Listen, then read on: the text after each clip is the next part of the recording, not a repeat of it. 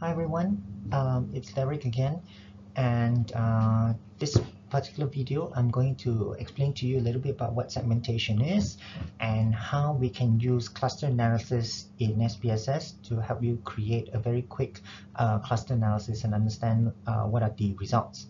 Now, if you remember from the previous video, what I did was I explained to you a little bit about what is heuristic pattern search from data and asked you also what is SDP, segmentation, targeting, and positioning. So for this particular video, we're going to take the first section, which is understanding what segmentation is. Now, if you can see from this particular slide here, what I've shown you is basically asking you what defines a segment. So it's actually very simple. Usually a segment is a group that groups together, which is internally homogeneous, which means they share the same characteristics, and defines itself away from other groups, which is why it's externally heterogeneous.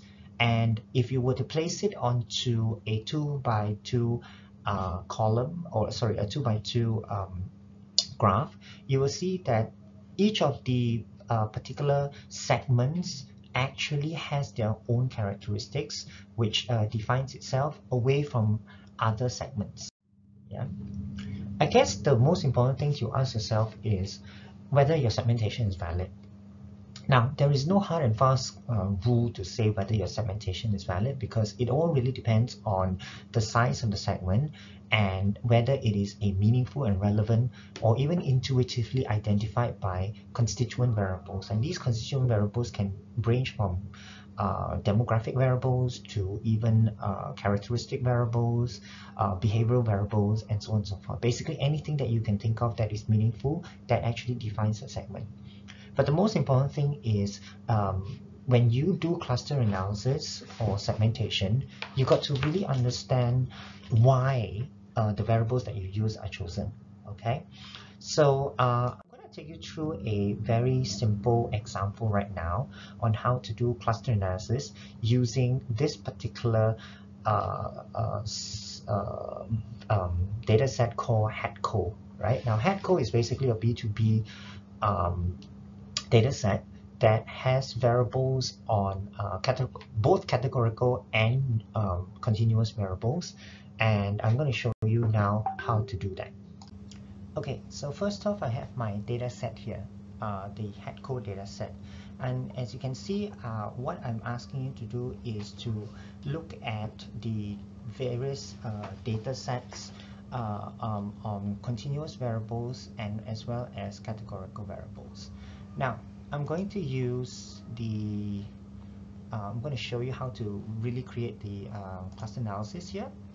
First, you go to Analyze, and you go to Classify, and you take two-step cluster. Now, one of the reasons why I love to use two-step cluster here is because two-step cluster actually can use both categorical and quantitative variables, and it creates very nice visuals for you to look into, delve a little bit deeper. I'm not saying that the other cluster analysis tools are not good, but I still find that this one is one of the best. Okay, so just click on two-step cluster. Oh, sorry, just reset everything. So I want to put the, if you see these little nominal variables here. Now, if you don't know what nominal variables are or categorical variables, please go and see one of my other videos where I explain to you about data measurement, and it's under a series of research and data analysis. So anything that you see is step here, yeah. Now these are what we call the categorical variables, and I'm just going to push it over to the categorical variable section. We're not going to worry about the ID. We want the X1, all these delivery speed, price, flexibility, manufacturing, sales force, and all the way up to satisfaction level. Now, this is where we're going to push to the continuous variable. Now, one of the important things here I want to show you is this thing here, number of clusters. Now, number of clusters, usually most of the time people will automatically just, either you can actually ask the system to run the number of clusters for you, which maximum will create about 15 clusters. But what I would suggest is that possibly maybe you might want to think about creating your own specified number of clusters. Now, there is a paper, Brom in 2015, that has said that it is better to create meaningful clusters for business sense. Usually it is about 3 to 6 clusters. So in this respect, I want to create 5 clusters just to show you the difference between that. Now you can play around with this. Remember, this is heuristic. So which means that whatever gives you the most business meaning, yeah, this is the one that you decide on. Of course, then of course you also have to check on whether the cluster gives you good meaningful size or not. Okay, now let me just come back to this to you a bit. Now I want to tell you cluster sizes. Yeah, now cluster sizes really is about understanding manageable and meaningful variable segmentation. Yeah, remember, it's about cluster size. You have to make sure that the adjustable number of cluster sizes, and also understand how many clusters you want. Okay, so let me just go back to the video. In terms of options, we don't have to worry. In terms of output, this is the one that we must make sure that we have, yeah, which is the cluster membership variable. The reason why we want to create cluster membership variable is because we want to create what cluster each of these numbers here, or the cases here, fall under. So make sure we click this, and then we continue, and then press OK. Okay, so this is the general output that you see. You notice that there are 14 inputs, which is a combination of your categorical and continuous variables, and you specified that you only want 5 classes. The cluster quality is just basically tell you that the classes are good or fair, or how well your clusters is. Now, for social sciences, it's very, very difficult for you to find this purple bar here to come under good. Okay, so even if you got it under fair, that's good enough already. So that's always a good thing to be able to do. Now, one of the great things I like about this two-step cluster is that when you double click on the model summary, you get something like this. Okay, and you can open and see more of the visuals. Okay, so let's just go to one here, model summary.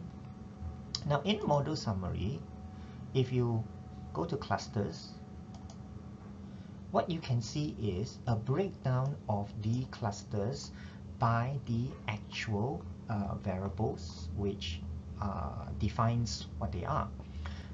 So in order to make any meaningful sense, right, now sometimes you may not have that many variables, but sometimes you may have more variables. So each of these become a cluster by itself. Okay, so if you look at it, for what separates cluster 1 and cluster 2 is the price level. You notice that this one, the price level is lower, the price level is higher. But of course, you also have to take into account all the other variables as well. Okay, so when you create cluster memberships, or when you create clusters, you got to define what these name of these clusters are, right? So this is cluster 1, cluster 5, 4, 3, and 2. You have to make your own business sense out of it. That's what I'm saying, basically, and create some sort of meaningful business understanding that defines each of these groups. Okay, you can also play around with some of these features down here. This is just basically showing you a smaller version. This is just showing you the level of which of the categories of the clusters. In terms of articulation of need between cluster 1 and cluster 3, there is a difference, as you can see, and also other things as well. Take everything into consideration in terms of percentage, and as well as any other sort of outputs. Okay, so it's basically a quick way of generating groups for you. Now, for cluster size, I like this one because when you create clusters, you got to make sure that the cluster sizes are quite standard. Okay, In a way here, actually, you can create 4 clusters, but I'm just keeping it to 5, just for the sake of this video. But, give it a go again and just try and create 4 clusters and see if it makes more meaningful sense to you. What I really want to show you here is the cluster cell distribution. Oh, sorry. Yeah, cluster sizes, cell distribution. They give you the number. Now, this number is basically the n. Yeah, the number of cases. So cluster 5 has about 24, cluster 1 has about 35, cluster 2 is about 10. Now it really makes more sense if you have more cases, then obviously it would make the clusters much more manageable. There is of course the ratio of the largest number of cluster to the smallest number of cluster. If you can keep this number to very small, and that will be good, because it shows that there's a very good distribution of the cluster memberships. Select cluster by input. So if let's say I select cluster 2, then you notice that in cluster comparison, of course you can only see 1, but if let's say I want to compare cluster 1 and cluster 2, I just hold down my control key. See this? So this is where the comparison happens. This is where the magic happens in two-step cluster. You actually can see the difference in the cluster. So for example, like type of buying situation for cluster 1 and 2, what is the difference? Cluster 2 is more modified rebuy, whereas cluster 1 is more straight rebuy, and of course of the big numbers that you can see there. Okay. Now of course, if you want to compare all 5, then you can compare in terms of the characteristics. You see that clearly there are 2 groups here, clearly there's another 2 groups here, these are clearly 3 groups here, and so on and so forth. Yeah. So again, really how you want to play around with the cluster memberships. Okay. Also, another feature I'd like to show you is the predictor importance. Now, this predictor importance is quite interesting because it shows you which are the most important predictors that creates the cluster membership breakdown. So in this, they're telling you that type of buying situation is the most important predictor variable importance. Now, why did they show you this? Because if you look at cell distribution, cluster size, cluster comparison, yeah, you see the type of buying situation. Now, most of this you can see 2 cluster, 2 cluster, 2 cluster, 2 cluster. Maybe down here you can see all configurated into 1. But very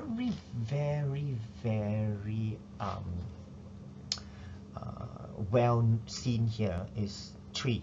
Yeah, so that is why the one predictor that creates the definition of groups the best, that is the one that is the most important. So that is why if you notice in predictor importance, you see that type of buying situation goes high.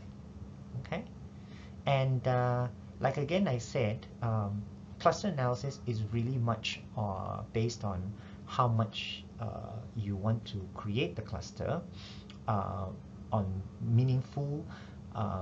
So there are few things you need to look here in cluster analysis.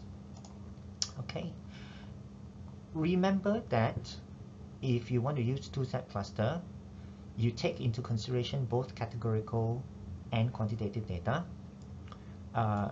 Adjust able to see cluster ratio, so try to keep the cluster ratio as small as possible. There is no set definition of how much the cluster ratio should be, and of course specify the number of clusters. Now to create more meaningful, at least about 3 to 6 clusters.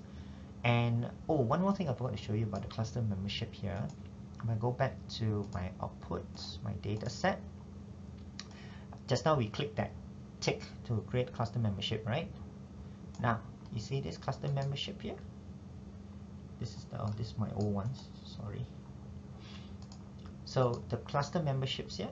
So once you have defined or you give a label to what those clusters are, cluster 1, maybe you can say buying type this, cluster 2 buying type this, cluster 3 buying type this, then you can create all your cluster memberships here, just like how you create labels and variables for your clusters.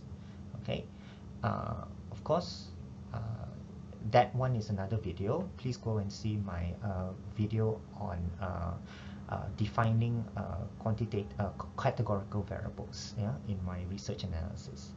And if you have any questions, please ask me. If not, thank you very much, and I'll see you. Bye.